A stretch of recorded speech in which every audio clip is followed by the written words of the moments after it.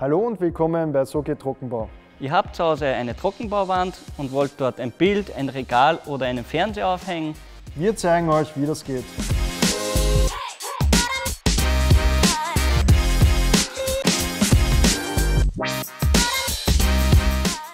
Hallo, ich bin Tarkan. Und ich bin Michael. Wir sind Vorführmeister von Knauf und geben euch Profi-Tipps für euer Handwerkerprojekt.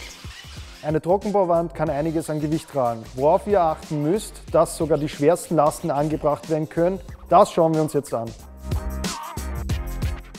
Es gibt nur immer den Mythos, dass man auf einer Gipswand nichts hängen kann, was natürlich ein kompletter Blödsinn ist. Und wir beginnen jetzt mit einem 1 Kilo Bild.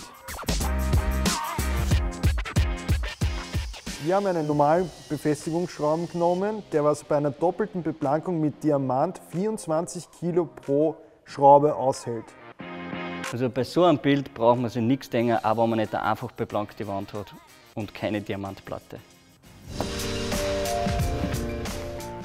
Als nächstes montieren wir ein Board und da wird zeigen, dass es ohne Probleme geht.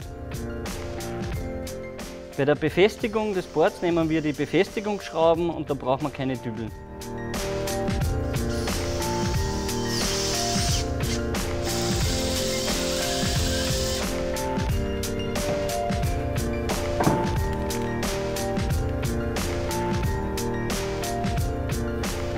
Und jetzt montieren wir einen Küchenkasten mit ca. 10 Kilo. Und das befestigen wir mit den Spezial-Hartmut-Klappdübel.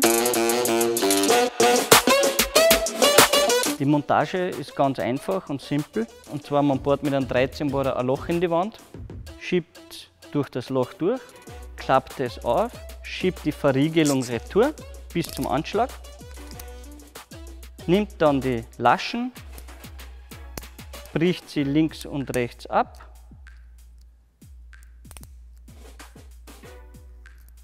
und schraubt den Schrauben rein. Man kann an diesen Dübel bei doppelter Beplankung mit Gipsplatten, Feuerschutzblatt bis zu 55 Kilo und Diamant bis zu 60 Kilo aufhängen. Für einen Hartmut ist das überhaupt kein Thema.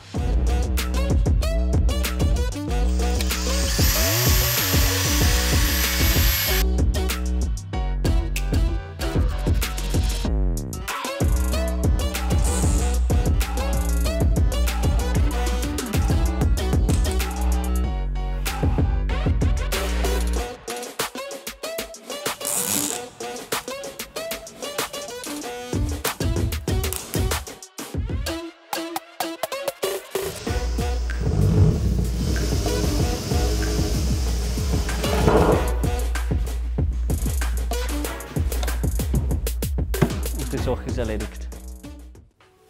Das ist unser Hohlraumdübel, geeignet für eine doppelte Beplankung. Die gibt es natürlich auch für einfache Beplankung. Die Montage ist ähnlich wie beim Hartmut, ein 13er Bohrer.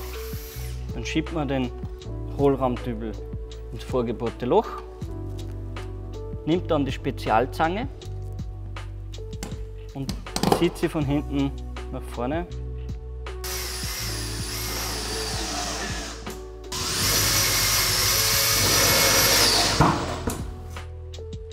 Wir haben da unseren Spezialdübel aus Kunststoff und der Vorteil ist bei dem, dass man nicht einmal vorbohren braucht, sondern man steckt ihn auf den pH2-Bit drauf.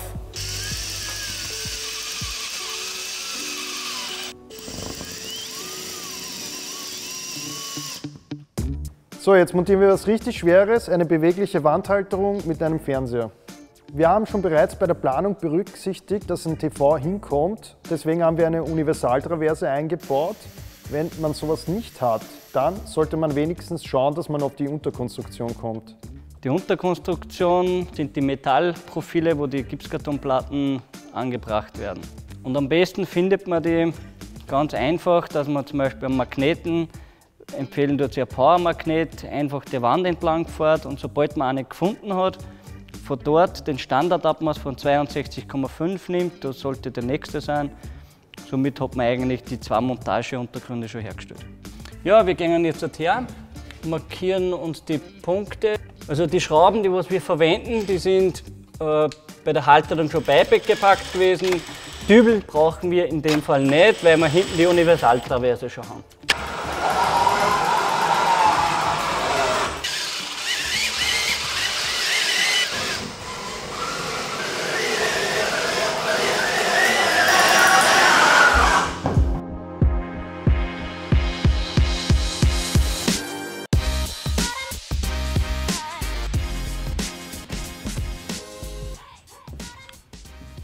Also wie man sieht, das hält bombenfest.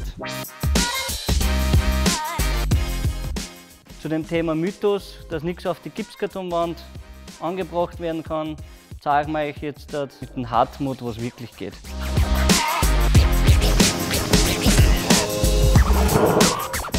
Ja, da haben wir sie auf.